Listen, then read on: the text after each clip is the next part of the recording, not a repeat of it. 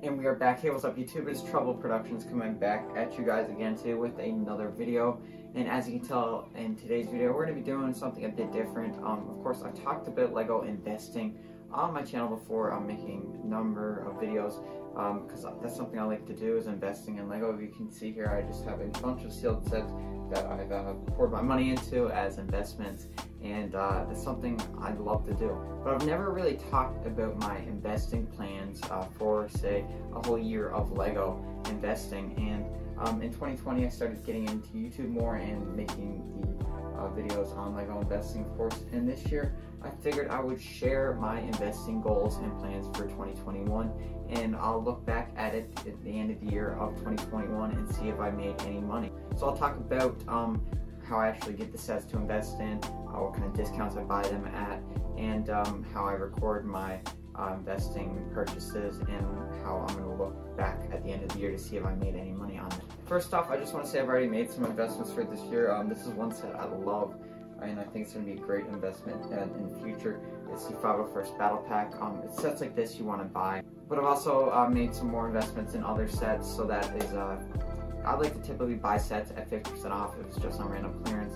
But sets like this, I would rather pay, I'd pay 20% off for a set like this because it is a good investment in my opinion. So on the screen here, I'm going to show a list of my spreadsheet for my investments, all the Lego investments I made so far for this year. As you can tell, most of them are 50% off. I've got on clearance or on Facebook Marketplace.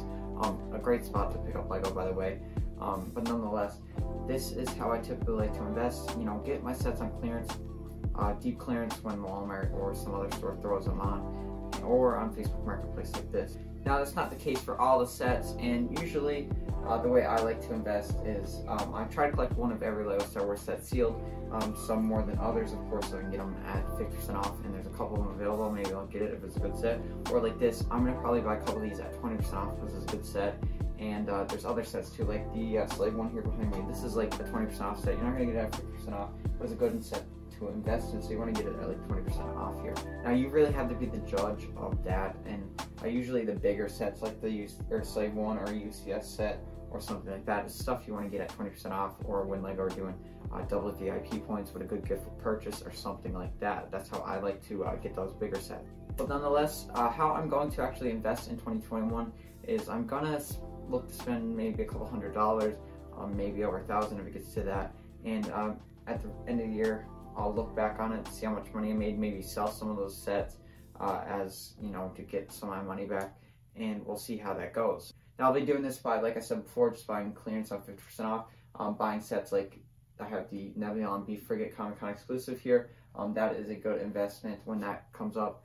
Get it at retail is what I'd like to do, and then sell it at a higher price in the future. Also, when May the 4th rolls around, I will buy the May the 4th set or UCS set at a time, maybe get the promo with it, or maybe just buy some cheaper sets that I need that don't go on clearance that much, like the Brickheads of the Mandalorian and the Child. But that is the extent of my plans for investing in 2021.